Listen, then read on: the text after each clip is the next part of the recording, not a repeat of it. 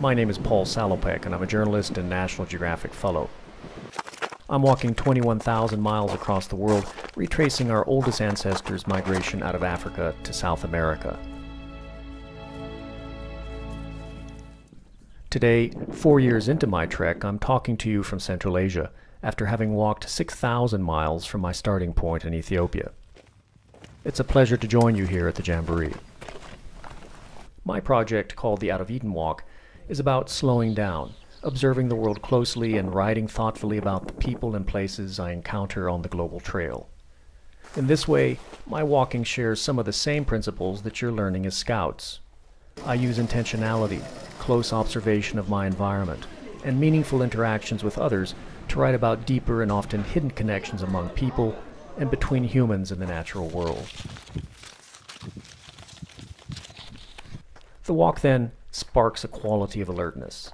It's not about sleepwalking through life. It's about being mentally awake. And it's one way, I think, to help us each become a better citizen and steward of our shared planet. My project is global, but its applications are local. Just as you are gathered here to celebrate scouting, people from all nationalities, ethnic groups, and faiths also organize their own celebrations for a common good. Whether it's a village dance in Ethiopia that strengthens the bonds of neighbors, or the joyous Nowruz spring festivals held throughout Central Asia. This project is primarily about the power of storytelling. It's about using journalism to not just explore a changing world, but to examine our place within it. During the Jamboree, for example, you're encouraged to think about what aspects of scouting apply to enriching your individual lives and communities. While hiking to Garden Ground Mountain, be intentional with your time. Think about where you are, who you're with, and how each of your life steps can be rooted with purpose. And during your Messengers of Peace Day of service, think about how to utilize your talents to support and empower people and places in need. How?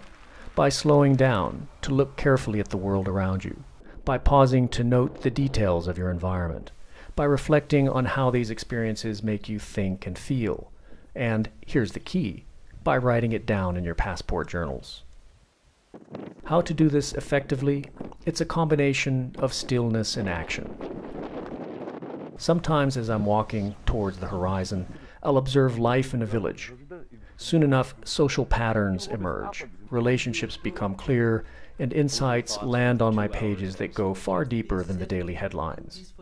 In other cases, it requires talking with strangers. This requires close listening. It also requires writing these exchanges down. Finally, knowing local history helps ground your stories in the context of a place. Your trips to the Jamboree, for instance, are just the latest journeys layered atop older ones, like the Shawnee migrations years ago. I encourage you to embrace these techniques, what I call slow journalism. Keep your eyes on the horizon as well, because there's even a chance to join me on the global trail. Good luck. Building and sharing your story of intention begins here at the Jamboree. Onward.